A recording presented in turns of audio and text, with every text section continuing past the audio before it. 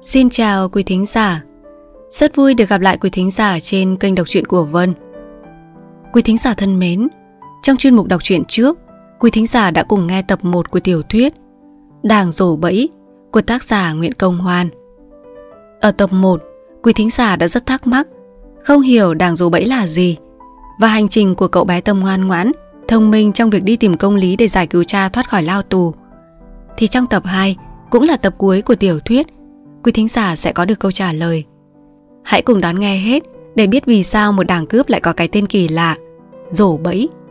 Và liệu rằng cậu bé Tâm ngoan ngoãn, hiền lành có giúp ích gì trong việc giải oan cho cha mình không nhé? Mời quý thính giả cùng tiếp tục đón nghe tập 2 của tiểu thuyết Đàng Rổ Bẫy của tác giả Nguyễn Công Hoan.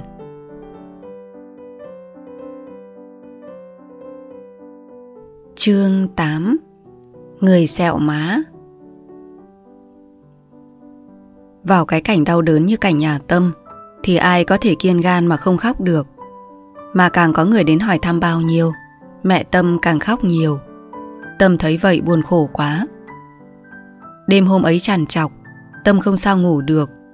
Vậy mà Tâm không muốn nói chuyện với mẹ thêm một câu nào, dù Tâm cũng thừa biết rằng mẹ Tâm vẫn còn thức. Thành ra hai mẹ con vẫn nằm im, mà hai người thỉnh thoảng lại thở dài. Mắt Tâm còn như trông rõ cha ở tòa án, tai Tâm còn như văng vẳng nghe những lời khuyên răn của cha. Cha Tâm xưa nay vẫn hiền lành, vậy mà tự nhiên bị bắt, rồi ngồi tù, rồi can án. 5 năm nữa, lâu quá. Ai làm cho cha Tâm phải bắt? Cái gì làm cho cha Tâm bị án 5 năm? Tâm quyết phải lên huyện mới được.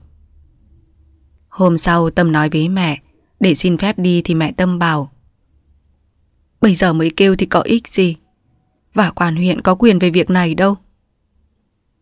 Cứ cho con đi. Độ nọ quan huyện đã hỏi con nhiều điều, chắc nay ngài có nhiều điều hỏi nữa. Và ngài dặn thỉnh thoảng con cứ đến huyện kia mà, phải làm cho thầy được tha chứ. Mẹ Tâm cảm động, nắm chặt lấy tay Tâm. Thầy được tha, ai chẳng muốn thế, nhưng phải hiểu việc, nếu không chỉ công toi. Con không nên đi nữa. Thấy mẹ ngăn, Tâm khóc nói: thôi được, thế là thầy chịu khổ trong 5 năm. Mẹ Tâm âu yếm nhìn Tâm, ôm Tâm vào lòng, trỏ ra sân và bảo: đây kia, con có trông thấy không? Mấy hôm nay vì trời nắng chang chang, đường trắng xóa, cây cối lá gục lả cả xuống, thấy mệt lắm. Con đi một mình, không đành lòng, mà chưa được khỏe thực để đưa con đi. Chỉ vì có thế mà không muốn cho con đi à? Thế sao ngày thường cũng nắng thế này, không ngăn con đi học? Mẹ Tâm cười không đáp. Tâm vui sướng nói: thế con đi nhé. Nhưng trời nắng lắm con ạ. Trời nắng hay mưa có dính dáng gì đến việc tù tội của thầy đâu hả U? Nói đoạn, Tâm với cái áo trắng dài và cầm mũ đi ra. Mẹ Tâm nói: để U mua gì cho con ăn cái đã, kẻo ăn cơm từ sáng đến bây giờ rồi còn gì. Tâm cười đáp: thôi, U cho con 5 xu và để con đi ngay mới chóng về được. Thế là Tâm đi, cắm cổ đi. Mẹ Tâm nhìn theo, nghĩ đến bụng dạ Tâm, những cảm ơn trời Phật. Giá khỏe mạnh thì bà đã cắp nón đi trông nom cho Tâm rồi. Tâm đến huyện, thấy ở phố có nhiều người chỉ trỏ vào mình và nói chuyện cùng nhau. Cũng có người rủ nhau đi theo Tâm. Tâm mặc kệ, đi một mạch đến chỗ quanh vào dinh. Người lính canh vẫn người hôm nọ, trông thấy Tâm, toét mồm ra cười. Tâm đoán biết người ấy không cấm đoán Tâm như lần trước nữa. Song Tâm không cậy quen thuộc, mà cứ việc đi thẳng vào một cách tự do vô lễ. Tâm bèn cất mũ chào và hỏi: thưa ông, quan huyện có nhà không ạ? Người lính lắc đầu: không, mà quan đi vắng thực, chứ không phải tôi nói dối đâu. Tâm cười: quan đi từ bao giờ và bao giờ quan về thưa ông? Có lẽ sắp về. Em đến kêu quan việc gì vậy? Không có việc gì cần ông ạ. Tôi đến bẩm quan rằng thầy tôi bị kết án 5 năm. Người lính cau mặt thương hại nói: em chờ ở hàng cơm rồi quan về thì bẩm nhé. Vâng, chắc hệ quan về thì có coi ô tô. Tôi biết. Không, hôm nay quan không đi ô tô. Thôi được, chào ông, tôi xin ra hàng nghỉ một lát. Tâm lững thững đi, ra ý nghĩ ngợi. Tâm ngồi hàng uống nước. Một vài người làm quen lân la đến hỏi chuyện. Tâm kể lể đầu đuôi. Ai cũng ái ngại và khen Tâm có hiếu. Tâm nóng ruột mong quan huyện, nên độ nửa giờ Tâm lại đứng dậy vào huyện hỏi thăm. Nhưng quan huyện vẫn chưa về. Trong bọn người nghe chuyện, Tâm nhận thấy một người săn sóc đến Tâm nhất. Người ấy chạc độ ngoài 30 tuổi. Dễ nhận nhất là ở má bên phải có cái sẹo dài. Người ấy mời Tâm ăn quà. Vào lúc Tâm vào huyện thì người ấy cũng theo đi. Đến một chỗ vắng, người ấy bảo Tâm: Cậu chợ ở hàng nước thì phí công lắm. Nhà tôi ở gần đây, cậu về mà nghỉ ngơi cơm nước, tội gì. Rồi đến chiều mát, tôi đưa cậu ra huyện. Tôi được gặp cậu bé như cậu, tôi quý hóa lắm. Tôi có mấy đứa con xấp xỉ tuổi cậu, nhưng chúng nó hư lắm. Cho chúng nó đi học, chúng nó chỉ trốn đi chơi. Chúng nó đua anh đua em, nghịch hư nghịch dại. Cho nên tôi muốn đón cậu về nhà, để chúng nó nom thấy, cho chúng nó biết sửa mình. Tâm đắc chí theo người ấy về nhà. Đi nửa đường người ấy hỏi: Cậu bảo thầy cậu bị quan tòa nghi oan cho vào đảng cướp gì nhỉ? Đảng rổ bẫy không ạ? Thế cậu có hiểu đảng rổ bẫy là gì không? Không, tôi nghĩ mãi mà không biết. Người ta bảo đảng ấy to lắm, đã cướp bóc và giết hại rất nhiều. Người sẹo má lắc đầu đáp: Tôi không nghe ai nói thế bao giờ. Thế cậu định trình quan huyện bắt à? Vâng. Nhưng biết họ ở đâu mà bắt? Ồ, ông không biết. Chứ quan huyện này, cái gì mà ngài chẳng biết. Hôm nọ ngài đã hỏi tôi rồi. Dạ ý nghĩ ngợi, người sẹo má không nói gì cả. Tâm thấy người ấy tử tế, lấy làm yên lắm, trò chuyện rất vui vẻ. Chiều hôm ấy cơm nước xong, Tâm xin ra huyện. Người sẹo má nói: Tôi đã chót hứa với cậu là đưa cậu đi, nhưng hiện bây giờ tôi có một việc rất cần, không thể đi được ngay. Vậy cậu có thuộc đường không? Tâm gật đầu. Được, tôi có thể đi một mình. Ra đến đầu làng, theo bờ sông độ nửa cây số thì đã trông thấy cổng huyện phải không ông? Phải, nếu không thuộc đường thì cậu ở lại đến mai hãy đi cùng tôi. Thế thì ông để tôi đi một mình bây giờ. Nói xong Tâm chào và ra đi, trong bụng hớn hở. Đồng 5 xu của mẹ cho, Tâm vẫn còn giữ nguyên vẹn. Thế mà Tâm đã được ăn uống no đủ. Chắc khi về tới nhà, mẹ Tâm lấy làm lạ lắm. Trời vẫn còn nắng, mà cái nắng xiên khoai càng như thiêu như đốt. Thỉnh thoảng một luồng gió nóng như ném lửa vào mặt. Mặt nước sông lóe chói như mặt gương. Nhìn xung quanh, cả cánh đồng bao la bát ngát. Tâm thấy cái gì cũng như chết nắng. Chẳng có một người nào. Dưới sông, một con thuyền nằm bệt một cách ươn hèn. Tâm nhăn mặt, dìm mắt cho đỡ chói, lặng lẽ đi. Bỗng thình lình, Tâm giật nảy mình. Hai cái tay to lớn bịt chặt lấy mắt Tâm. Tâm chẳng trông thấy gì cả. Tâm vừa giãy giụa thì một nắm rẻ đã nhét đầy mồm. Rồi mấy cái tay nữa ôm ghì lấy Tâm. Tâm mất cựa. Tâm biết việc chẳng hay sợ hết hồn, nhưng không kêu, không nhìn, không cựa được. Biết làm thế nào bây giờ? Chống ngực Tâm đánh thình thình. Nghĩ đến mẹ, Tâm dàn nước mắt. Rồi Tâm thấy người ta trói hai chân hai tay, trói chặt quá, đau lắm. Rồi người ta bịt mắt Tâm bằng một cái khăn. Tâm cố dương mắt ra, nhưng chẳng nhìn thấy gì cả. Người ta đặt Tâm nằm ngay xuống đất. Lưng Tâm như bị áp vào chảo nóng. Rồi hai người khênh Tâm. Cả người Tâm bị mặt trời chiếu vào, nóng quá. Tâm im lặng để nghe xem người ta đưa đi đâu, nhưng không sao đoán ra. Tâm quyết mình đã sa vào hang hùm. Tâm hối hận, tiếc rằng không chờ người sẹo má đến. Thôi thì đành. Người ta đặt Tâm nằm trên một cái gì cứng, chắc là gỗ là phản. Tâm không thấy nóng nữa. Hẳn là Tâm được ở trong nhà. Nhưng Tâm nghe thấy tiếng mái chèo đầy nước, thì quyết là cái thuyền mà Tâm đã trông thấy khi nãy. Vậy thì người ta sẽ chở Tâm đi đâu? hay đi sang tàu để bán cho bọn buôn người. Tâm đành nghe ngóng dần vậy. Thật, Tâm có ngờ đâu gặp tai vạ, mà biết đâu chiều nay mẹ Tâm không tự cửa ngóng con, và đêm nay không nóng ruột, và ngày mai không khóc sưng húp hai mắt lên.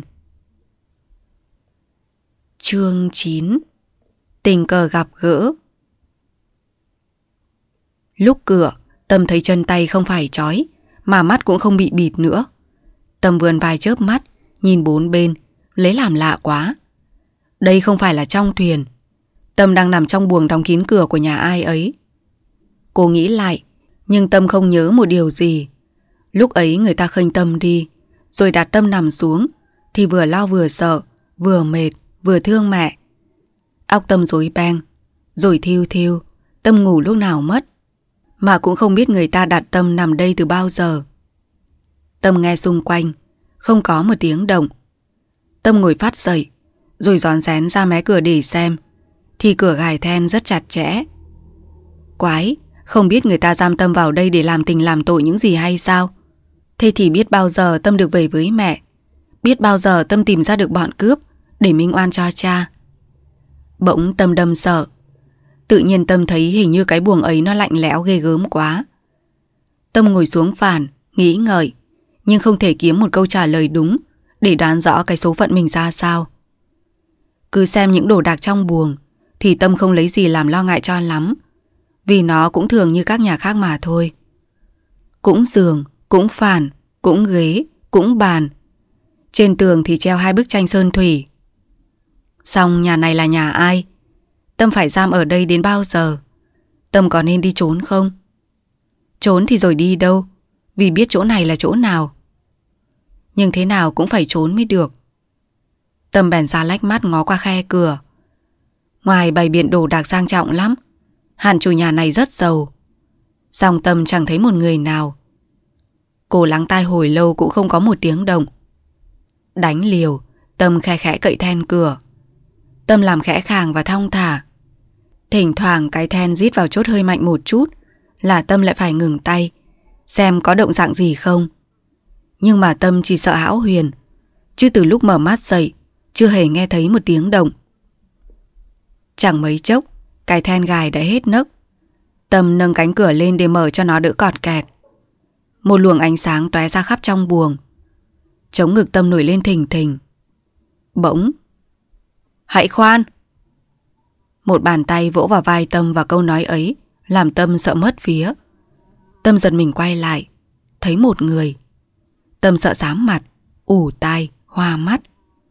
Người ấy dịu dàng nhìn Tâm và nói: Anh định đi đâu anh Tâm? Tâm càng kinh ngạc, run cầm cập. Tâm ấp úng chưa kịp trả lời thì người ấy nói: Anh chớ sợ, lão rất yêu anh. Định thần lại, Tâm nhìn người ấy. Đó là một ông lão mặt rũ, râu dài, vẻ mặt hiền lành. Ông lão mỉm cười nói: Anh định đi đâu? Sao không gọi ta? Ta nằm ở cái phản thấp phía trong kia. Tâm nhìn theo tay trỏ thì mãi mới thấy cái phản kia ở sát đất, mà lúc nãy Tâm không để ý đến. Ông lão hỏi: Anh hết sợ chưa? Vẫn còn run nhưng Tâm đáp: Bẩm cụ, con hết sợ rồi. Xong kỳ thực, ruột Tâm rối như mớ bỏng bong. Ông lão nói: Anh hãy ngồi đây, ta kể chuyện cho mà nghe tại sao. Hơi yên tâm, Tâm bèn theo ông lão mà ngồi xuống ghế. Ông lão nói: Ban nãy anh gọi ta là cụ, nhưng ta không muốn thế. Ta coi anh như con. Anh cứ gọi ta là thầy. Ta là cha nuôi của con. Rồi Tâm nhận thấy trên mặt ông lão có vẻ buồn rầu. Tâm đưa mắt nhìn xuống nghĩ ngợi. Ông lão lại nói: Con nên hiểu rằng thầy đã cứu con qua cơn tai nạn. Nguyên hôm qua thầy đang đi đường, thầy nhìn xuống dưới sông, thấy một chiếc thuyền đi rất mau, gia ý vội vàng hấp tấp. Thầy bèn đứng lại xem, thì người chèo thuyền thấy thầy trông có dáng lo sợ và hình như gian xảo. Thầy bèn bắt thuyền đứng lại và xuống xem xét. Thấy con bị trói, bịt mồm bịt mắt một cách rất thương. Thầy bèn ra tay cứu con. Thầy phải đánh nhau với bọn họ trong nửa giờ đồng hồ. Rút cục bọn họ thua, chạy tán loạn, và bỏ con ở đó. Vậy tại sao con bị họ bắt? Tâm nhìn ông lão bằng đôi mắt rất thực thà. Nhất là khi nghe nói ông lão đã cứu mình, thì Tâm càng động lòng. Nên Tâm đem đầu đuôi việc cha phải bắt ra nói rất rõ. Khi Tâm nói đến 3 tiếng đàng rổ bẫy, thì ông lão ngừng lại và hỏi: Đàng rổ bẫy? Con có biết đàng ấy có những ai không? Bẩm không. À, dạ con chỉ nghe thấy thế thôi đấy. Thầy khen con có hiếu, có can đảm, lại có trí khôn nhé. Được khen, Tâm vui sướng lạ lùng. Ông lão nói: Thầy quá vợ và không có con. Thầy cứu được con thì chắc là lòng trời run rủi. Vậy con cứ ở đây với thầy. Thầy nuôi con như cha mẹ con. Thầy sẽ cho con đi học. Con là con của thầy. Thầy hết sức chiều chuộng. Con muốn gì được nấy. Nhà này là nhà của con. Đồ đạc này là đồ đạc của con. Cảm động, Tâm nhìn trộm ông lão rồi lại cúi đầu. Con ở đây nên vui vẻ, đừng nhớ nhà nhé. Tâm ngậm ngùi đáp: Bẩm thầy, nhưng thầy con mong con. Ông lão cười đáp: Để rồi thầy nhắn cho con đến đây thăm con luôn chứ gì. Và thầy cũng nói thực với con rằng thầy xin con để thầy nuôi, thì chắc con cũng bằng lòng ngay. Thầy không có con trai, nên chỉ ước ao nuôi được con nuôi mà thôi. Đã nhiều người trong vùng này đem con đến xin thầy nuôi hộ, nhưng thầy không bằng lòng đứa nào cả. Có đứa thông minh thì lại hư, có đứa ngoan thì lại dốt. Nay thầy thấy con mặt mũi sáng sủa, lại học giỏi, lại có bụng hiếu thảo thì thầy rất yêu. Và mừng rằng ngày sau thầy có chết, cũng đã chọn được người xứng đáng để lại cho cái cơ nghiệp. Tâm lặng người thở dài. Nói xong, ông lão dắt Tâm đi xem nhà vườn tược. Tâm tuy đi khắp mọi nơi, nhưng trong bụng vẫn bối rối. Tâm lại hối hận đã chót gọi ông lão bằng thầy. Cứ những lời ông lão vừa nói, thì quả ông là người tốt bụng, muốn nuôi Tâm. Nhờ ông lão, chắc ngày sau được nên khá giả. Nhưng biết nếp tẻ ra sao mà dám nhận lời hấp tấp được. Tâm còn bé, việc này phải tùy ý định của mẹ Tâm. Rồi Tâm buồn man mác. Bên tai, ông lão cứ nói chuyện hoài. Con xem, ở với thầy con sẽ được sung sướng. Tâm lễ phép chắp tay nói thực. Bẩm thầy, cái ơn của thầy cứu con không bao giờ con quên được. Nếu con không đền đáp được thầy, thì chắc thầy cũng gặp những người lành, nó đền cái bụng thầy thay cho con. Nhưng thưa thầy, thầy cho phép con về hỏi con. Ông lão cười lắc đầu. Con không phải về, thầy sẽ nhắn đến đây. Con cứ vui vẻ và yên lòng nghe chưa? Thầy là một người hiền lành nhất vùng này. Vụt một ý nảy trong óc Tâm. Tâm sờ tay vào túi, vẫn thấy đồng 5 xu. Chưa mất. Ông lão vỗ vai Tâm nói. Còn bé mà ăn nói như người lớn. Thầy thương cho con. Con đừng từ chối lời thầy mà phụ thầy nhé. Tâm nghẹn ngào không đáp. Nhưng nhìn xung quanh, thấy hàng rào vừa cao vừa kín. Và Tâm chưa biết chỗ này là đâu, nên định ở lại vài bữa, rồi sau sẽ liệu. Bèn đáp. Bẩm thầy, con được gặp thầy thực là may mắn. Ông lão cười vui sướng vuốt râu nói. Người khôn ngoan có khác, bao giờ cũng nghĩ được những điều phải để làm. Rồi ông lão dọn riêng cho Tâm cái phòng để Tâm ở. Tâm vờ vui vẻ, cho đến tối mới dám nằm vắt tay lên trán thở dài. Chương 10. Những điều mập mờ. Ông già coi Tâm như con, mà có lẽ hơn thế, vì Tâm thấy được ông chiều chuộng lạ thường. Không có cái gì Tâm muốn mà ông không cho được vừa lòng. Lúc nào ông cũng vui vẻ. Thường ông cho Tâm ngồi cạnh, hoặc dắt Tâm dạo quanh nhà, ngồi bóng cây, kể những chuyện cổ tích rất hay cho Tâm nghe. Buổi chiều lúc mặt trời tà, hoặc buổi tối lúc trăng lấp ló đầu non, ông thỉnh thoảng nắm tay dắt Tâm đi bách bộ trong vườn.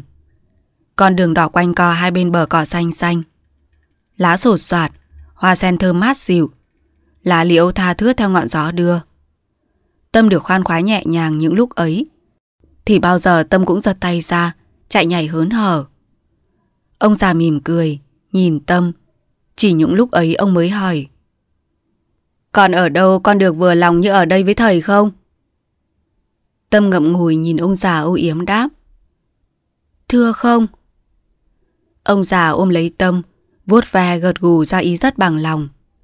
Nhưng thỉnh thoảng Tâm thấy nóng ruột lắm. Tâm không hiểu nóng vì đâu.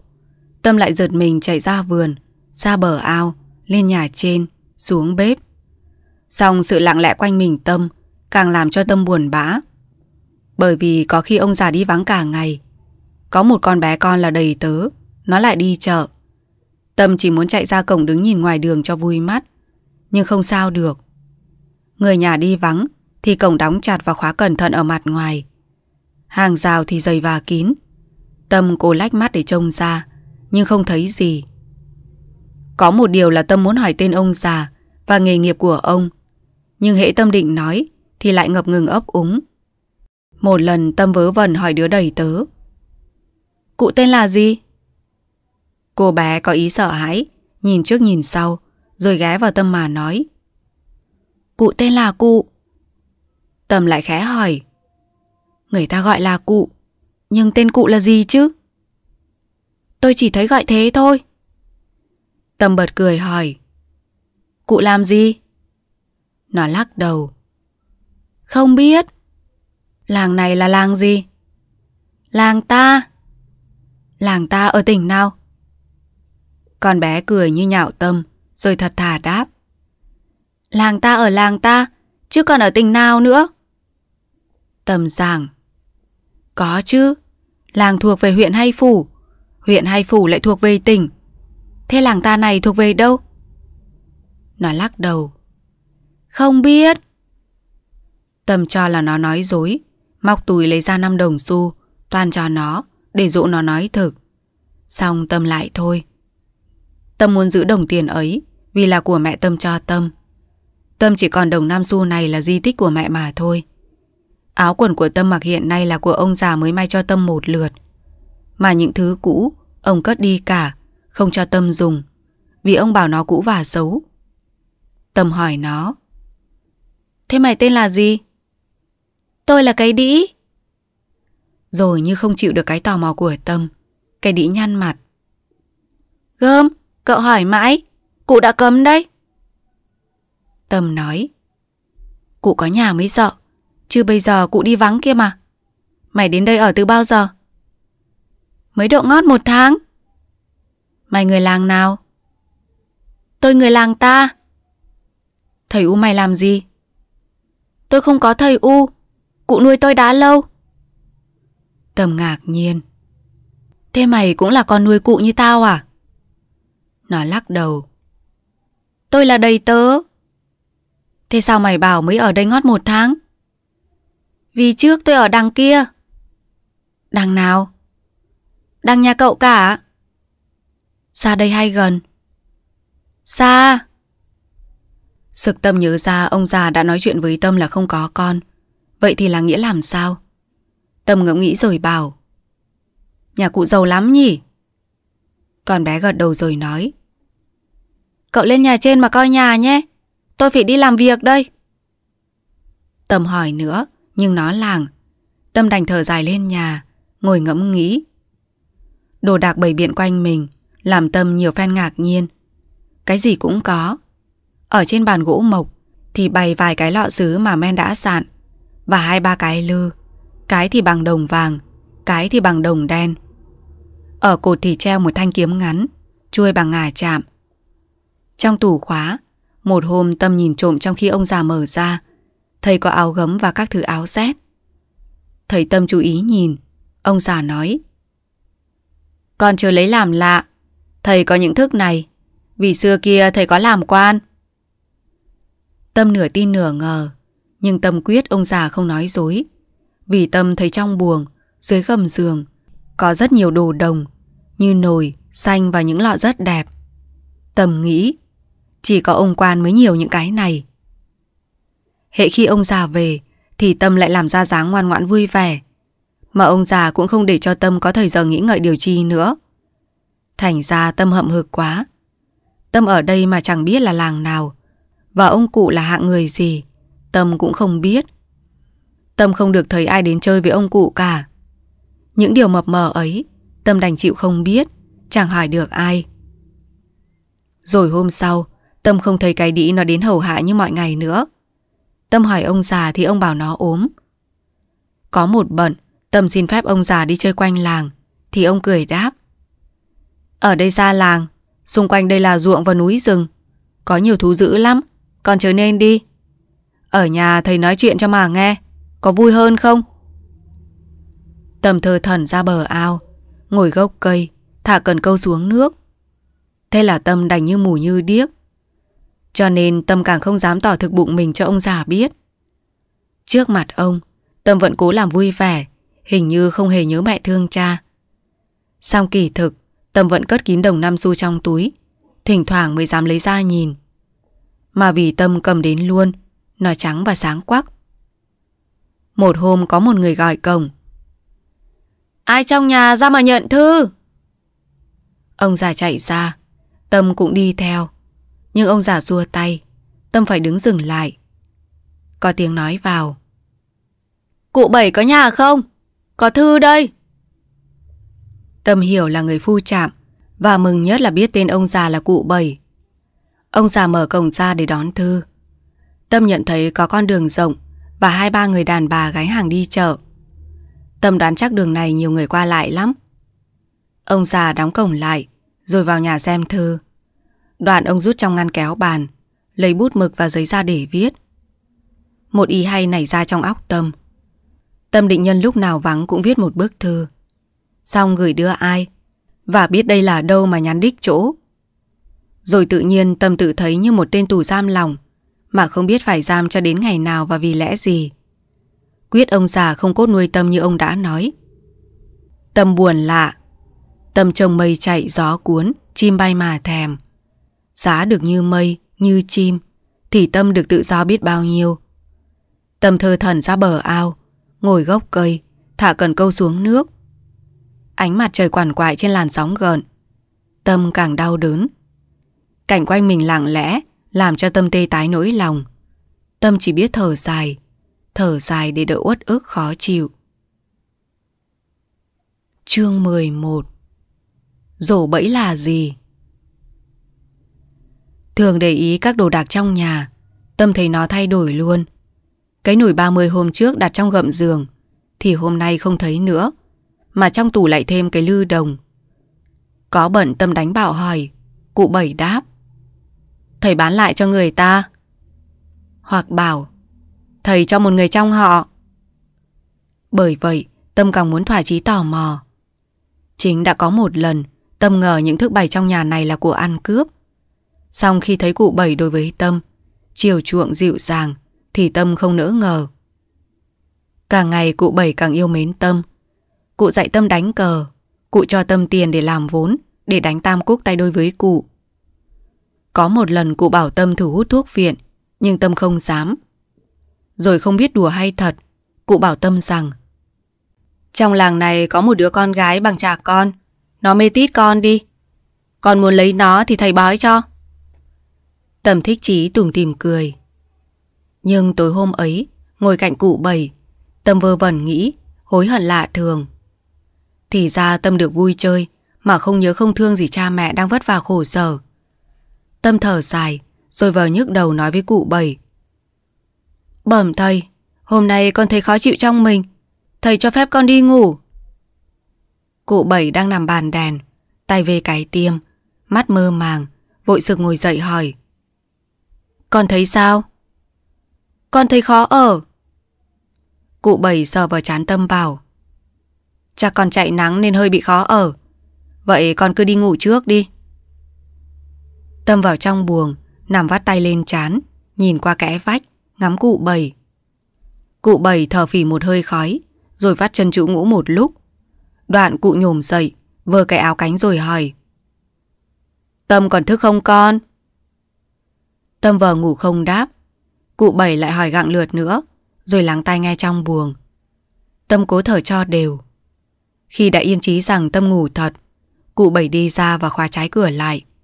Lúc ấy Tâm mới dám mở mắt. Nhưng cụ Bảy đi mà hình như đi ra cổng. Trong nhà lại yên lặng như tờ. Tâm thở dài đứng lên, đi bách bộ quanh buồng. Nhìn bốn bên, Tâm thấy như bị tù, mất cả tự do. Tâm bực quá, bỗng Tâm nghĩ, hay là lúc nào chờ nhà vắng thì ta trốn quách đi.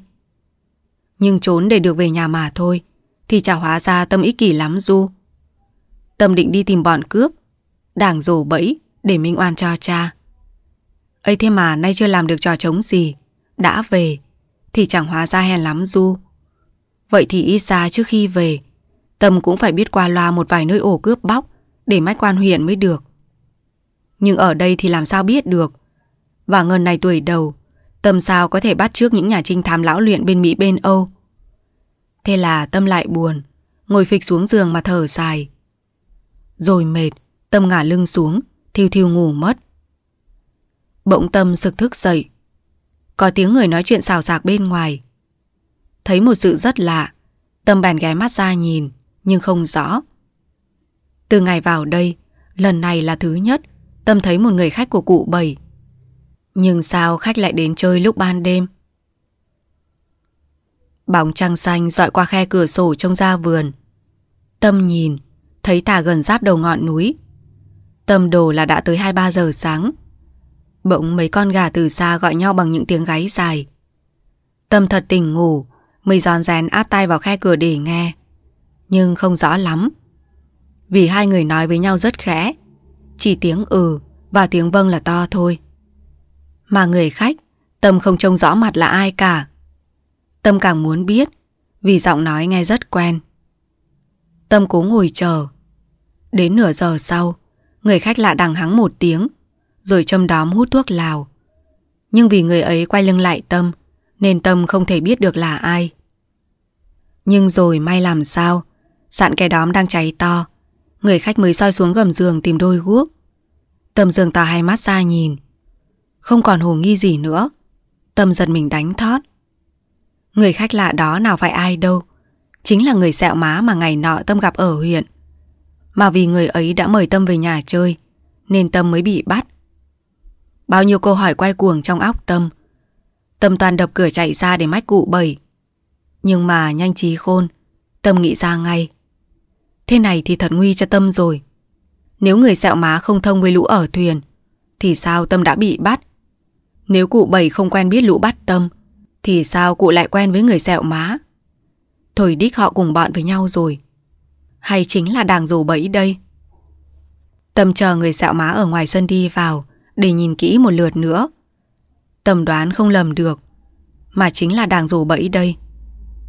Cha Tâm bị bắt và ngồi tù, hẳn là đàng rồ bẫy thấy Tâm ra vào trong huyện luôn, thì sợ tên đảng mình đến tai quan huyện sẽ bắt bớ, nên phải triệt Tâm đi.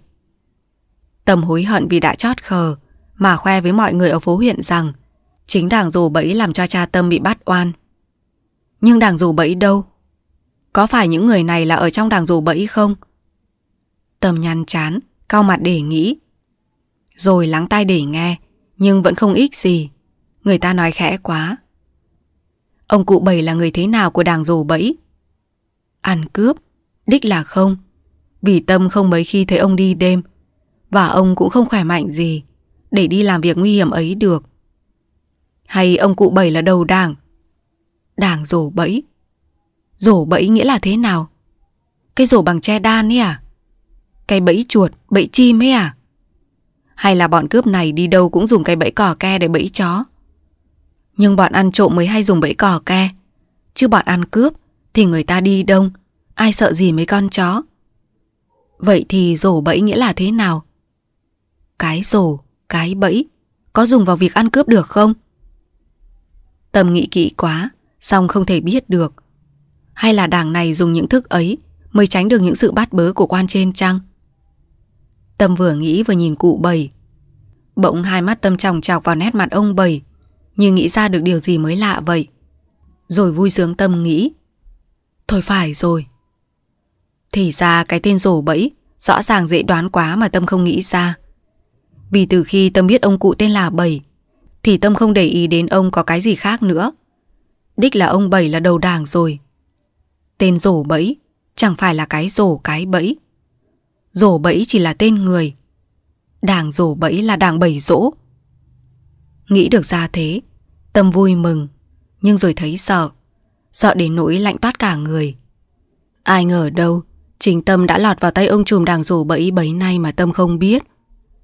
Nếu vậy, từ nay Tâm càng phải giữ gìn, kẻo lỡ ra thì nguy đến tính mệnh. Chương 12. Bút và mực. Từ hôm Tâm biết ông Bảy Dỗ là chúa trùm đàng rổ bẫy thì càng căm giận và sợ sệt. Vì vậy làm việc gì, nói câu gì, Tâm cũng dè dặt. Mà nhất là không bao giờ Tâm dám tỏ ra mặt như mọi ngày là nhớ nhà mong mẹ và ở với cha nuôi rất buồn tẻ. Trái lại, Tâm phải làm ra dáng yêu mến ông Bảy và quyến luyến ông, đến nỗi không muốn về nhà nữa. Tâm giáp bụng viết thư báo ông huyện hạt Tâm để nhờ ông bắt hộ đảng cướp, nhưng không sao dò được tên làng Tâm hiện đang ở là làng gì. Một hôm nhân ông Bảy đi vắng, Tâm thọc tay vào phía dưới ngăn kéo bàn để lấy cắp 2 tờ giấy. Một tờ Tâm làm phong bì, còn một tờ nữa Tâm viết thư. Nhưng không mực và bút chì viết bằng gì. Tâm nghĩ 3-4 hôm mà không ra. Nếu Tâm mượn của ông Bảy thì sẽ bị nghi ngay, cho nên Tâm cứ phải kín đáo mà kiếm cách. Tâm để ý đến tất cả những thứ có thể giúp Tâm làm mực được. Tâm lấy mảnh sành để cạo nhọ nồi, hòa với nước rồi vạch thử lên tường. Tâm lấy cả khói đèn và than mà trộn với nước. Nhưng những thứ mực ấy không thể dùng được, vì viết ra trông chỉ hơi rõ thôi. Có một lần Tâm chơi hoa dâm bụt, mà rồi Tâm chế ra được một ít mực rất tốt. Hoa ấy có chất nhựa xanh như màu tràm, áo dính vào nó không sao giặt sạch được. Tâm bèn chờ hôm ông Bảy đi vắng, rồi hái tất cả những hoa ở hàng rào. Tâm vò nát ra, cho vào cái niêu con, rồi đổ độ nửa gáo nước. Đoạn Tâm đem vào bếp, đun niêu ấy lên, cho đến lúc cạn gần hết. Tâm vắt những hoa và vứt đi. Ở đáy niêu còn một ít nước cốt đen kịt. Tâm mừng lắm, liền chát ra đổ vào cái lọ. Rồi Tâm vót một cái que bằng tre cho rõ nhọn. Tâm thử chọc que vào mực để viết, thì thấy chữ rõ không kém gì thứ mực Tâm thường mua. Tâm bèn cất tất cả các thứ vào một chỗ rất kín. Nhưng rủi cho Tâm chờ mãi, mà lần này ông Bảy chưa đi vắng lâu. Đến 10 hôm rồi mà ông cứ ở nhà. Tâm thì cứ phải vui vẻ mà chuyện trò và chơi đùa cho ông đừng ngờ vực. Một buổi chiều, Tâm nhìn thấy cái gậy dài dựng ở sân.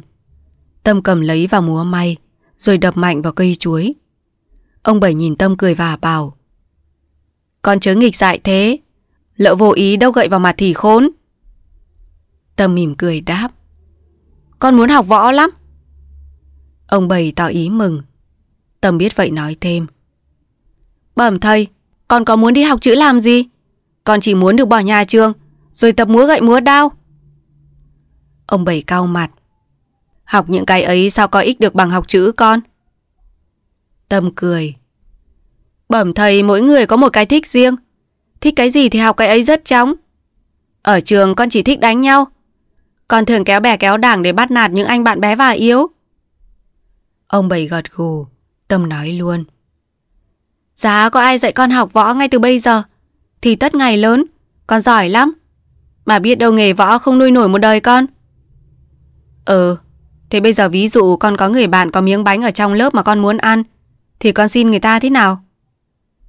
Tâm nhìn ông Bảy đáp: "Việc gì phải xin, con chờ lúc giờ ra chơi, con lẻn vào lớp để lấy. Nếu người ấy đem ra sân thì con bắt nạt để lấy. Người ấy mà không cho con thì con đánh mà lấy." Ông Bảy khen: "Được lắm, nhưng thế thì con tồi." Tâm lắc đầu: "Con vẫn làm thế, xong chẳng có bạn nào dám ghét con, ai cũng sợ con một phép." "Thế con có sợ người lớn hơn con?" "Không, vì bọn con có nhiều người." "Thế là con ăn cướp à?" Tâm vênh mặt đáp: "Ăn cướp không phải là xấu, đó là cách kiếm tiền." Ông Bảy cười ha hả khen: "Thế thì con giỏi lắm." Rồi đến buổi chiều, Tâm chỉ mấy cánh rừng nói với ông Bảy: "Ở đây nhiều rừng rú rậm rạp, thỉnh thoảng con xin phép thầy đi chơi để tập nhảy, tập chạy và tập đánh nhau với ác thú." Ông Bảy xoa đầu Tâm bảo: "Con không nên hấp tấp. Nếu con có chí ấy, rồi thầy sẽ dạy con. Con cứ ở đây với thầy, rồi lâu dần Thầy sẽ cho con biết thầy làm nghề gì. Tâm mừng lắm, vì Tâm chắc sẽ được ông Bảy đưa Tâm đi khắp mọi nơi. Và Tâm biết cách ông thường làm việc. Lúc Tâm biết và thuộc hết các chỗ ấy là nắm chặt được đàng rổ bẫy trong tay. Tâm nói: Con chỉ muốn theo đàng rổ bẫy, đàng ấy giỏi lắm. Ông Bảy nhìn Tâm hơi chột dạ. Con theo làm gì? Để kiếm ăn khỏi vất vả. Ông Bảy không đáp, có ý nghĩ ngợi phân vân. Rồi từ hôm sau, ông không đả động gì đến câu chuyện ấy nữa, mà Tâm thì nóng ruột muốn biết công việc của ông. Được một hôm ông đi vắng, Tâm mừng quá, bèn đem bút mực vào giấy ra viết. Xong tai hại quá, lọ mực cạn hết cả, không còn một giọt nào. Tâm bực mình nhìn lên hàng rào thì chỉ còn trơ những lá xanh biếc, đến một cái nụ cũng không có. Tâm không biết làm thế nào nữa. Buồn bã quá, Tâm lấy muối vào giấy và trèo lên cây ổi để hái quả ăn. Lúc ăn xong, Tâm sợ cha nuôi về biết mình ăn nhảm thì mắng, nên Tâm tìm diêm để đốt tờ giấy có dính muối đi. Nhưng lạ quá, lúc Tâm hơ tờ giấy lên ngọn lửa thì tự nhiên có vết đen đen hiện rõ dần lên. Tâm không hiểu vì sao cả. Hay là tờ ấy có phép, hay là vì nó có dính muối. Tâm bèn lấy ít muối khác hòa với nước bôi vào giấy rồi hơ lên ngọn lửa, thì quả nhiên Tâm lại thấy những vết đen đen hiện lên. Mừng rú lên, Tâm bụng bảo dạ: Thôi, chất này mà ta dùng để viết thì ông Thành ăn cướp sống lại có bắt được thư cũng không sao đọc được. Rồi nghĩ mãi, Tâm tìm ra được một cách dặn dò chỗ ở rất khéo. Tâm mới hòa muối và viết: Bẩm quan lớn, tên con là Nguyễn Văn Tâm, là con người bị tình nghi có chân trong đảng rổ bẫy, đã bị tòa kết án 5 năm. Nay con hiện đang ở trong tay người tướng đảng cướp ấy. Con đã sắp được người ấy đưa đi các nơi làm ăn của đảng ấy. Vậy xin quan lớn mau mau cho lính đi bắt, hoặc quan lớn cho mật thám đi dò. Nếu không thuộc về hạt quan lớn cai trị thì xin quan lớn cho ông quan hạt này biết. Con không biết hạt này về đâu, nhưng xin quan lớn nhìn kỹ những dấu nhà dây thép đóng ngoài phong bì này, rồi đến chỗ trạm ở nơi phát thư này. Quan lớn hỏi thăm nhà ông Bảy dỗ. Nhưng sợ quan lớn bắt vào ngày ông Bảy đi vắng thì xin quan lớn cho người đi dò trước. Quan lớn bảo người nhà giả cách làm người bán thuốc viện và dặn người ấy rằng khi đến nơi thì cứ xưng tên là Sáu. Con sẽ biết hiểu và đưa giấy vạch đường sau. Này kính trình. Viết xong, Tâm cất tờ giấy đi, rồi lấy nước than viết tạm dăm chữ. Hơ lên lửa thì rõ, và để phong bì gửi cho quan huyện. Rồi may sao lại một hôm ông Bảy đi vắng. Tâm thấy ngoài hàng rào có người đi qua. Tâm đưa 5 xu vào phong thư, nhờ người ấy mua tem và bỏ vào thùng hộ. Từ hôm ấy Tâm vui vẻ khoan khoái lạ lùng. Chương 13. Kho tàng. Rồi Tâm được ông Bảy dỗ đưa đi các nơi để xem những chỗ làm ăn. Lần đầu Tâm được đứng ra phía ngoài cổng thì lấy làm khoan khoái lắm. Tâm ngắm đường xá, núi non mãi không biết chán. Tâm theo ông Bảy đi. Đường thì cong queo, lên dốc xuống dốc, có lúc phải trèo qua những tảng đá lớn. Tâm nhận thấy ông Bảy tuy đã già nhưng còn khỏe lắm. Ông không tỏ ra sự mệt nhọc bao giờ. Trái lại, mỗi lần Tâm thấy hoa mắt ù tai mà thở thì ông vẫn thoăn thoắt nhanh nhẹn, vịn hòn đá nọ, rẽ cành cây kia, rồi chui rúc vào những chỗ treo leo nguy hiểm. Thỉnh thoảng qua những lối đi khó, ông phải chìa tay dắt Tâm đi. Thấy Tâm hồn hển thở, ông cười nói: Con còn ít tuổi, yếu đuối quá, chưa đủ sức để học nghề thầy. Trông thấy con vất vả, thầy thương quá.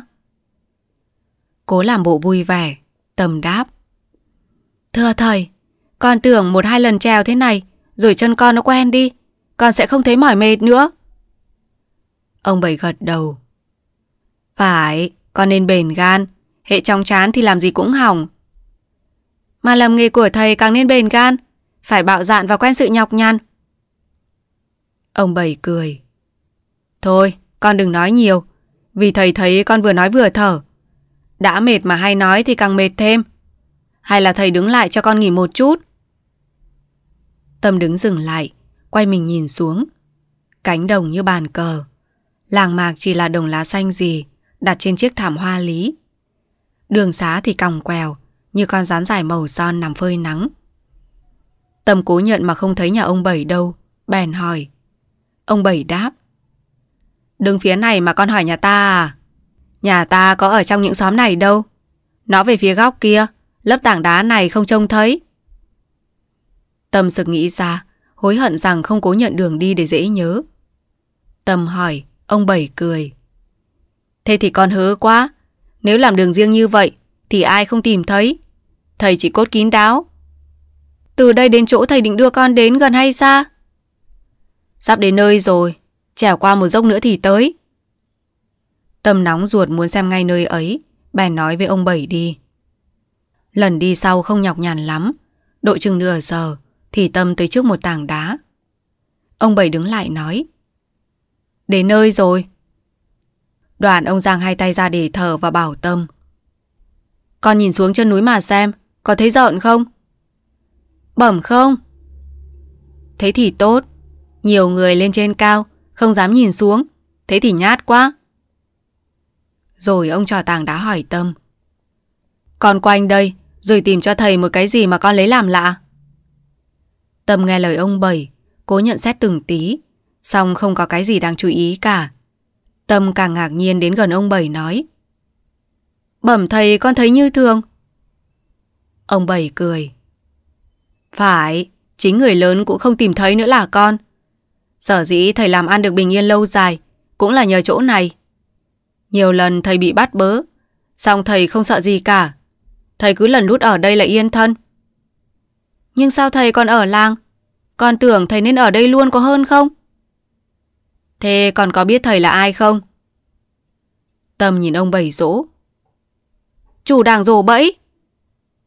Ông Bảy chòng chọc nhìn Tâm, sợ hãi quá, tái mặt lại. Lặng người một lát ông hỏi. Sao con biết? Người lớn cũng không rõ thầy là ai kia mà. Tâm đáp. Cái đó thầy không nên hỏi con. Xin thầy mừng rằng nếu con biết tên thầy và nghề thầy thì là con có thể nối nghiệp được thầy. Ông Bảy vui vẻ cười đáp. Nhưng con nên biết rằng thầy có thanh gươm sắc lắm. Hễ con lộ ra cho ai biết thì con đừng nhận thầy là cha nữa, nghe không? Tâm run sợ nhìn ông Bảy. Tự nhiên Tâm thấy trên mặt ông có những nét dữ tợn, gian ác lạ thường, mà lúc khác Tâm không để ý. Tâm nói. Thầy dạy con nghề, rồi chắc con giỏi hơn thầy, chứ không chịu chỉ bằng thầy mà thôi. Ông Bảy lại nhìn Tâm thở dài nghĩ ngợi.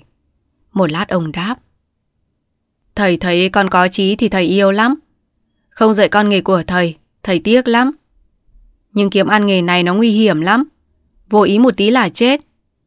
Người làng ta và các người làng cạnh, ai ai cũng đều sợ thầy. Cho nên hễ động hơi có tin tức gì là người ta báo trước cho thầy biết ngay. Vì vậy thầy không bị bắt bao giờ. Bẩm thầy có bao đầy tớ? Độ 50-60. Người làng ta cả? Không, làng nào cũng có người theo thầy. Rồi thầy cho con biết mặt một vài người chân tay của thầy mà thôi. Bẩm thầy, con xem ra thầy chỉ đủ tiêu chứ không giàu. Mỗi bận lấy của người ta thì thầy cho mọi người. Thầy là chủ, được phần nhất. Thường thầy để ở đây. Tâm ngạc nhiên, ông Bảy mỉm cười gật. Đây là chỗ thầy để của và trốn tránh trong khi nguy hiểm. Sao thầy không ở luôn đây, có đỡ lo lắng không? Nhưng ở đây thì lấy gì mà ăn? Vì xa làng xóm chợ búa. Và đây là nơi kín đáo. Thầy muốn chỉ ít người biết mà đến thôi. Bây giờ thầy cho con biết trước đây là cái hang. Vậy con tìm cho thầy cái cửa vào. Tâm lại đi xung quanh nhìn nhận, xem xét từng tí, mà vẫn không thấy gì cả. Lúc tới chỗ ông Bảy đứng khi nãy thì Tâm không thấy ông đâu nữa. Tâm giật mình run sợ. Bụng bảo dạ, Tâm cho ông Bảy là con ma hay là ông thần, biết hiện ra người và biết biến đi mất. Tâm đứng thần người ra, nghĩ ngợi hồi lâu rồi gọi. Thầy đâu? Chẳng thấy tiếng trả lời. Tâm lại gọi. Thầy đâu? Rồi tự nhiên Tâm nghĩ đến nỗi mình ở vào nơi xa lạ, treo veo sườn non, xung quanh giặt những thứ nguy hiểm cả, thì bỗng òa lên muốn khóc. Nhưng may quá ông Bảy đã đứng ở sau lưng Tâm từ bao giờ. Tâm mừng rỡ. Ông Bảy nói. Không thấy thầy sao con không tìm không gọi? Tâm nhanh trí gượng bạo dạn đáp. Con tìm chắc không tài nào thấy được, mà gọi thì chắc gì thầy nghe tiếng mà thưa. Thế thì con biết suy xét. Thôi, đi về. Tâm ngớ người hỏi. Thầy không cho con xem gì à? Ông Bảy nghiêm sắc mặt lắc đầu. Bao giờ con học lành nghề thì thầy cho con biết ở trong này thầy có những gì. Tâm buồn quá hỏi. Thế thì thầy đã bắt con làm một việc rất vô ích, là theo thầy đến đây mà không được học thêm một tí gì. Con học thêm được cái trèo núi. Con biết thầy có cái kho tàng ở đây. Đây là kho tàng à thầy? Thầy Tâm tròn xoe mắt lên hỏi câu ấy. Ông Bảy bật cười gật. Con muốn xem à? Vâng. Ông Bảy làm hiệu cho Tâm theo. Chương 14. Vào hang. Ông Bảy đưa Tâm đến chỗ có cành lá xòa rũ xuống. Ông nâng cành lá thì Tâm thấy một kẽ đá con ở ngang sát mặt đất. Ông Bảy trỏ vào bảo. Đây là cửa vào. Con không tìm thấy nó vì con không để ý đến nó. Thì tự nhiên Tâm thấy cái cửa ấy trông rõ ràng quá. Tâm ngắm nghía một lúc, bỗng ngạc nhiên hỏi. Nhưng thưa thầy, vào thế nào được? Ông Bảy cau mặt nói. Con còn phải hỏi cả những cái ấy ư? Không thể làm thế nào được à? Tâm ngượng nghịu, cúi đầu xuống nhòm vào. Thấy trong hang tối rồi nói. Bẩm phải chịu ạ. Ông Bảy hắt tay bảo Tâm đứng dẹp xa. Rồi nhanh thoăn thoắt, ông nằm sát đất bò vào. Tâm thấy ông tránh những giang đá rất khéo. Đến lượt Tâm vào, Tâm rất lo ngại, vì không hiểu lối đi trong ấy thế nào. Ông Bảy thò tay ra vẫy gọi. Tâm phải liều, luồn qua kẽ đá, tay sờ soạng, chống ngực thình thịch. Vào được bên trong, Tâm vẫn còn thở, mà trong bụng bồi hồi quá. Bỗng có cái tay nắm vào cổ Tâm. Tâm giật mình suýt rú lên. Nhưng đó chỉ là tay ông Bảy. Ông Bảy sờ cổ, đến vai, rồi dắt cánh tay cho Tâm đi theo. Mùi mốc xông lên, nhất là cái hơi lạnh ngắt càng làm cho Tâm phải ghê tởm. Ông Bảy hỏi. Con thấy thế nào? Bẩm, con chẳng thấy gì cả. Phải, bởi vì con không quen nhìn chỗ tối. Cái đó chỉ là thói quen. Thầy thì trông rõ lắm. Đây thầy giảng cho con. Ông Bảy đưa Tâm sờ một vật nhẵn thín và nói. Đó là một bức tượng. Đây là cái lọ sứ tàu. Sờ soạng xung quanh cái lọ, Tâm thấy nó to. Ông Bảy bảo. Nó cao hơn đầu con kia đấy. Sực nghĩ ra một điều, Tâm hỏi. Thế trước thầy bảo những đồ đạc bày trong nhà thầy mang đi đâu? Muốn chừng thầy cất ở đây cả. Phải. Nhưng cái lọ to lớn thế này thì thầy đem sao lọt cửa? Được chứ, thiếu gì cách, thiếu gì lối vào. Những thứ cảnh càng lắm thì thầy mới phải để đằng kia. Bẩm, đằng kia là đằng nào ạ? Rồi con sẽ biết. Thầy nhiều hang lắm. Như vậy thì trốn tránh mới dễ, mà người ta mới khó tìm. Vờ ngớ ngẩn, Tâm dò. Thầy có mấy cái hang cả thầy? 5 cái. Duy có cái này gần nhà nhất. Thầy có ở đây bao giờ không? Có, nhưng ít khi. Vì ai có biết thầy làm nghề này đâu. Dạ bây giờ con phải đi một mình từ nhà đến đây. Tất là con lạc. Phải, và con nhớ làm gì? Rồi ông Bảy cho Tâm sờ nhiều thứ rất lạ. Tâm hỏi. Thưa thầy, độ bao nhiêu lâu thầy lại đến đây một lần? Độ 10 hôm. Đến đây là thầy dò xem có ai vào đây hay không mà thôi. Nếu đồ đạc y nguyên thì thầy rất yên trí. Con tưởng thầy đánh dấu bằng những viên đá con ở cửa vào có hơn không? Thế ngộ có ai nấp ở trong này dính bắt thầy thì sao? Con nói cũng có lẽ. Nhưng bắt sao nổi thầy? Các quan dò thầy thì thầy cũng phải dò các quan chứ. Qua một chỗ quanh thì lối đi hơi rõ. Ngẩng đầu lên, Tâm thấy có một tia ánh nắng ở ngoài chiếu vào qua chỗ tách đó và hiện ra rất lắm màu.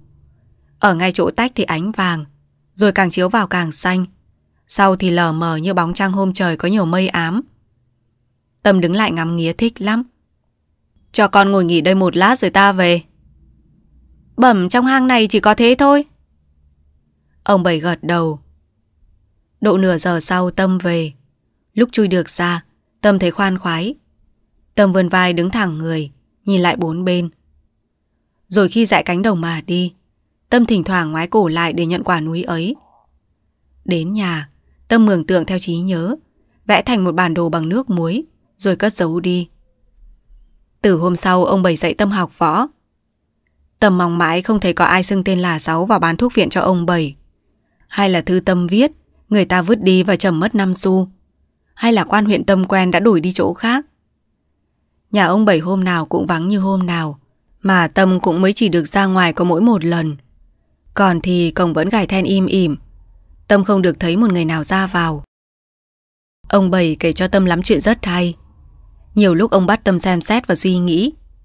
Lắm câu hỏi, ông Bảy làm Tâm phải nghĩ ngợi hàng ngày mà không ra. Đến lúc ông giảng thì Tâm chẳng thấy cái gì là khó cả. Cho nên ông bảo, trẻ con phải tinh nhanh tháo vát, thì ngày sau mới làm ăn dễ dãi được. Xong trái lại, Tâm hỏi ông Bảy nhiều câu cũng rất tò mò hóc hách, khiến cho ông Bảy lắm lúc phải rối trí. Cho nên ông Bảy rất yêu Tâm, mà Tâm cũng rất mến ông Bảy. Mến đến nỗi Tâm quên cả ông tướng cướp đã làm cho cha Tâm bị bắt oan. Một hôm có người gõ cổng. Tâm mừng thầm, chắc là người mật thám của quan huyện. Ông Bảy ra mở cổng. Tâm thấy người ấy ăn mặc quần nâu, vai đeo tay nải. Không biết người ấy nói gì với ông Bảy thì ông Bảy cho vào. Người lạ mặt đến trong nhà, giở tay nải ra, bày ở mặt đất biết bao nhiêu cuộn lá đã khô, hình như để làm thuốc chữa bệnh. Xong một lát, ông Bảy bảo Tâm, con ra vườn chơi. Người lạ mặt lắc đầu nói, bẩm không hề gì, con đi bán đã nhiều nơi mấy năm nay, cho nên con chẳng e ngại gì. Cụ cứ hỏi quanh vùng đây xem, ai còn lạ tên Sáu nữa không? Bỗng chống ngực Tâm nổi lên. Tâm bối rối nhìn Sáu, lại nhìn ông Bảy, sợ hãi như sắp gặp nguy biến vậy. Khi Sáu bán xong thuốc viện và ra, Tâm mới được yên lòng. Tâm không biết làm thế nào để báo thêm một vài tin tức cho quan huyện biết được, mà cũng chẳng hay quan huyện định bắt ông Bảy bằng kế thế nào. Từ hôm sau ông Bảy đi vắng, ông dặn Tâm ở nhà với một đứa đầy tớ mới, vì ông phải đi chưa biết đến hôm nào mới về được. Tâm vờ ngậm ngùi xin đi theo, nhưng ông bảo, thầy phải xa nhà ít ra nửa tháng, mà công việc của thầy không ai biết được. Chương 15. Việc chẳng thành. Ông Bảy đi vắng lâu lắm mới về, nhưng Tâm để ý như ông có dáng ngờ vực Tâm vậy. Không những ông không cho Tâm đi xem các nơi làm ăn khác của ông, mà thỉnh thoảng ông hỏi Tâm những câu khiến Tâm phải chột dạ. Một hôm Tâm đang chơi ở ngoài sân thì ông gọi vào. Ông bảo Tâm ngồi trước bàn đèn và hỏi, bây giờ thầy sai con đi một mình đến quả núi con đã xem hôm nọ, con có thể đi được không? Tâm đáp phát, bẩm không. Không có lẽ, thầy thấy con có ý nhận xét kỹ càng đường lối lắm kia mà. Tâm cười, bẩm thế là thầy lầm, con thoạt mới đến thì lấy làm lạ, nên nhìn cẩn thận đi thôi. Ông Bảy thở dài bảo, thầy nói với con chuyện này nhé. Tâm mừng lắm, tươi cười đáp, đã lâu thầy chẳng dạy con được gì. Chuyện này nói ra thì buồn lắm con ạ. Thầy hỏi thưa con nhé, con có biết nhà Sáu bán thuốc viện không? Tâm vờ ngơ ngác. Nhà Sáu? Bẩm nhà Sáu nào? Cái nhà anh hôm ấy đến đây rồi sau thầy đi vắng ấy mà. Con quên rồi à? Vâng. Ông Bảy cười. Thế thầy hiểu cả rồi. Con thông minh lại hay nhớ sai, mà con quên được người vào nhà này thì thật là vô lý. Tâm luống cuống. Ông Bảy nói, nhà này rất ít người ra vào, thì đáng lẽ ai vào đây con quên sao được? Con không quên được, là vì thầy nói khẽ quá con không nghe rõ. Ông Bảy lại cười. Thằng Sáu chẳng phải người hiền lành, thầy biết nó dò thầy. Trước thầy có ngờ đâu, sau đẩy tới thầy báo cho thầy biết tin ấy, cho nên vội vàng thầy phải đi bắt cho được nó. Nó đã chuộc lỗi nó bằng nhát dao giữa ngực rồi. Tâm giận người tái mặt. Ông Bảy nói, nghĩa là không ai làm gì mà giấu được thầy, mà kẻ có tội đối với thầy đều bị trừng phạt một cách đích đáng. Tâm nhìn ông Bảy run lên cầm cập. Ông Bảy nói, Thằng Sáu này đã chết rồi, thật là may cho thầy. Tâm hỏi, nhưng bẩm thầy có đích anh Sáu này do la thầy không? Hay lại là người muốn xin nhập đảng? Ông Bảy cao trán nghĩ, bỗng lại như thường lắc đầu. Quyết không, thầy đã xem xét công việc của hắn rất cẩn thận. Không khi nào thầy lại phạt oan người ta bao giờ. Sao thầy không bắt sống? Bắt sống để cho nó trốn mất đấy à? Con tưởng bắt sống để hỏi nó xem nó định dò làm gì. Nó dò cho ông huyện nào mà con gửi giấy báo độ nọ ấy mà. Tâm giật mình đánh thót, mà ông Bảy thì giương hai mắt trắng dã ra nhìn. Nhưng Mạnh bảo Tâm hỏi, ông huyện nào mà con báo? Con còn bé, thầy thương hại, không nỡ làm đau đớn mà tội nghiệp. Nhưng thấy đủ rõ là con đã làm gì. Thầy biết hết cả. Vậy từ nay thì chừa những cái dại dột ấy đi. Tâm căm hờn nhìn ông Bảy và rắn giỏi nói, thế thì thầy cũng chả giỏi. Con tưởng con ở ngay cạnh thầy thì con định làm gì thầy phải biết cả trước. Chứ con đã làm rồi thầy mới biết, thì có khi thầy mắc nạn. Quàng quác hai mắt nhìn Tâm, ông Bảy thở dài nói, thầy không nỡ làm thiệt đời con. Đáng lẽ ra thì thầy giết quách con đi cho thầy đỡ lo. Xong thầy tiếc con quá. Vậy thầy đã định giam con một chỗ kín cho đến ngày lớn. Nếu thật con một bụng với thầy thì thầy sẽ truyền nghề cho. Nếu không thì thầy sẽ nghĩ cách xử. Tâm luống cuống rồi òa khóc. Ông Bảy nói, ai làm gì con mà con khóc? Tự nhiên Tâm thốt ra câu, thầy U ơi! Ông Bảy nhìn Tâm gật gù. Tình khôn can đảm thế mà cũng mau nước mắt thế à? Này, thầy bảo, từ nay con ở một mình, chứ không ở với thầy nữa. Thỉnh thoảng thầy mới ra thăm con mà thôi. Ở trong ấy sẽ có đủ đồ dùng, và muốn giải trí bằng cách gì cũng sẵn cả. Con đừng oán thầy. Con không làm gì nên tội. Nhưng mà bây giờ thầy thả con ra, thì thà thầy cầm ngay con dao tự đâm vào cổ. Thật là bất đắc dĩ thầy mới giữ con như thế này. Con nên vui vẻ mà chịu lấy số phận.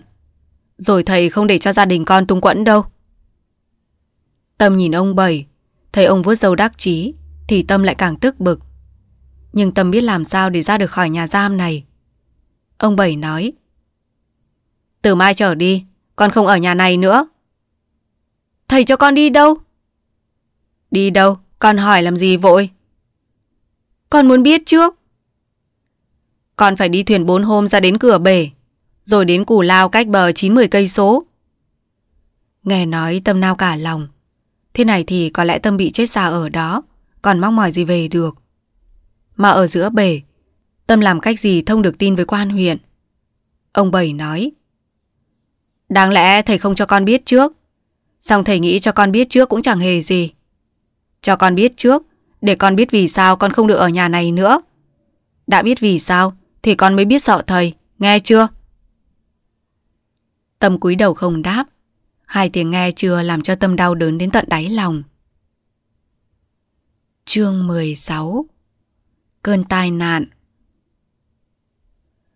Một buổi sáng Tâm vừa ngủ dậy, chợt có hai người bịt mặt lại gần Tâm. Một người giơ lưỡi dao sáng quắc nói, hễ nói ta đâm chết.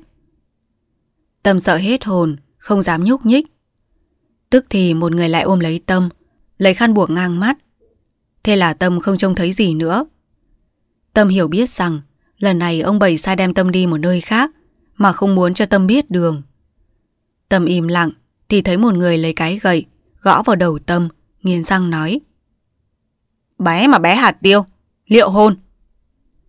Đau nhưng Tâm không dám kêu. Một lát Tâm ra dáng hiền lành hỏi, các ông định đưa cháu đi đâu? Khốn nạn, Tâm chẳng được một câu trả lời. Trái lại, một cái tay còn 5 ngón như 5 quả chuối ngự đã tát mạnh vào má Tâm, khiến Tâm điếng người đi. Một người đắc chí cười khanh khách nói, rồi cháu đi đâu cháu khác biết. Cháu định đưa các ông đi chỗ nào thì các ông cũng đưa cháu đi chỗ ấy. Tâm vơ vẩn nghĩ mãi câu ấy mà không hiểu. Nào Tâm có định đưa đàng rồ bẫy đi đâu đâu. Một người nói, kẻo rồi lại hiện làm ma về kêu oán nhé. Tâm giật nảy mình, rồi họ nói chuyện cùng nhau. Tôi đã bảo cứ bẻ cổ nó đi có hơn là dìm xuống sông không? Tâm hết hồn, Đích là họ giết Tâm rồi. Tâm sực nhớ lại ngày trước ông Bảy có giao hẹn với Tâm. Thì ra nay ông định cho Tâm chết, chứ không phải ông chỉ cho Tâm đi chỗ khác mà thôi. Bỗng Tâm rớt nước mắt, thút thít khóc. Thì thình lình một cái bạt tai thật mạnh, làm Tâm ngã rúi rụi.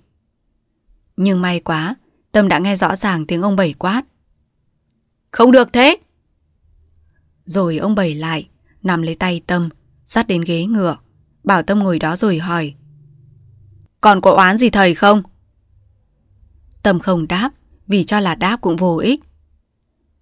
"Bất đắc dĩ thầy mới xử con tàn nhẫn, con đừng oán thầy nhé."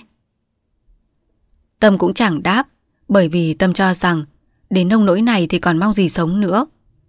Tâm có mỗi một mình, lại là trẻ con, đảng rồ bẫy làm gì chẳng nổi. Thôi đành vậy, biết làm thế nào. Một lát, Tâm ngửi thấy mùi đồ ăn thơm ngào ngạt. Rồi dễ đến 5-7 người kéo nhau tới.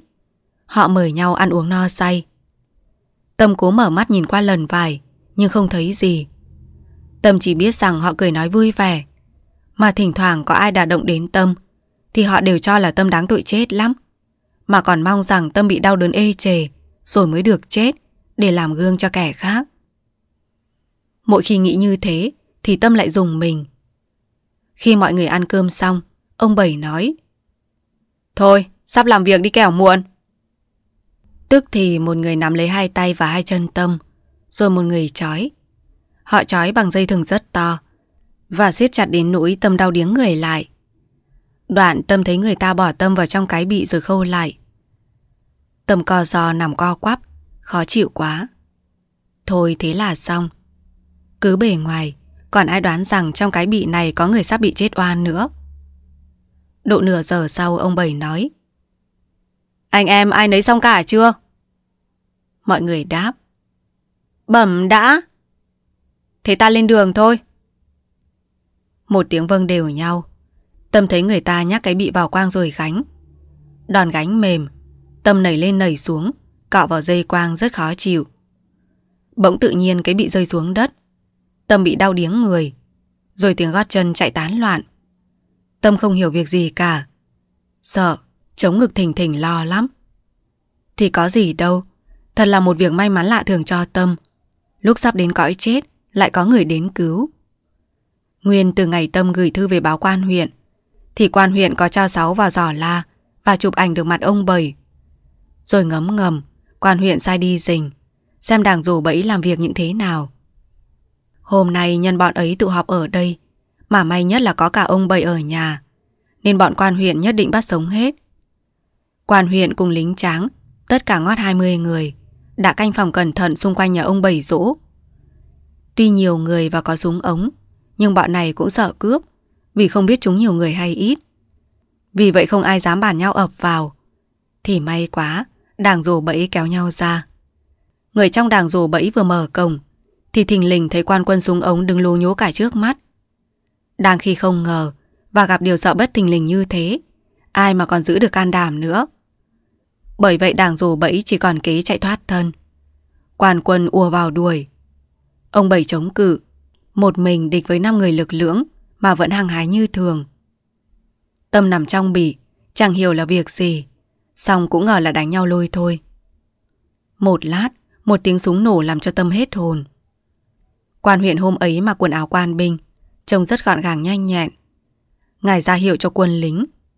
Chẳng mấy chốc, trong đảng rồ bẫy có 2 người bị thương, nằm gục xuống đất và bị trói. Cũng có một vài người xé hàng rào chạy thoát. Trong làng lúc bấy giờ mới nổi trống liên thanh 3 tiếng một. Chỉ có ông Bảy dỗ là không ai có thể tới gần được.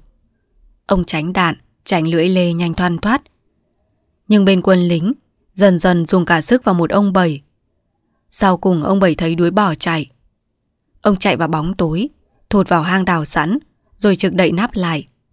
Nhưng chẳng may ông chưa kịp đậy kỹ nắp, thì bị lính tìm nhận được cửa hang và giữ chặt lấy nắp. Thành ra một mình ông Bảy lúng túng ở miệng cái hang rất hẹp, không có đủ chỗ để dở hết sức ra chống chọi với quan quân. Độ ngót nửa giờ sau, ông mệt lả, giơ tay xin chịu trói. Ông Bảy dỗ bị xích tay chân rất chặt chẽ. Quan huyện sai đi tìm Tâm, nhưng sục cả trên nhà dưới bếp mà không thấy Tâm đâu. Rồi quan huyện mới sai cởi bị ra, thì Tâm mới hiểu chuyện. Tâm nhìn quan huyện, nhìn ông Bảy, thì sực nghĩ đến cha. Quan huyện hỏi ông Bảy: Có phải anh là Bảy Dỗ, chúa đàng rổ bẫy không? Ông Bảy không chút sợ hãi đáp: Vâng, bây giờ tôi đã sa vào lưới pháp luật, thì pháp luật cứ làm tội. Tôi không ân hận gì. Quan huyện lại hỏi: Cha đứa bé con này có dính dáng đến đàng rổ bẫy không? Không, tôi bị bắt, thì sao cha thằng Tâm lại không được tha? Thế anh có quen thuộc với thầy Chánh Tổng thằng Tâm không? Không, đó là một chuyện thù hằn riêng. Quan huyện hỏi Tâm: Con nghĩ thế nào? Tâm ngoan ngoãn chắp tay đáp: Con chỉ mong sao cho thầy con được tha, còn con không thù hằn ai hết. Sắp đến kỳ khai trường rồi, mà nhờ quan lớn cứu cho, con lại được đi học, thì con đã lấy làm may lắm rồi. Quan huyện nhìn Tâm xoa đầu khen: Con thật tốt bụng, đáng khen lắm. Nói đoạn, ngài truyền cho lính giải đàng rổ bẫy đi.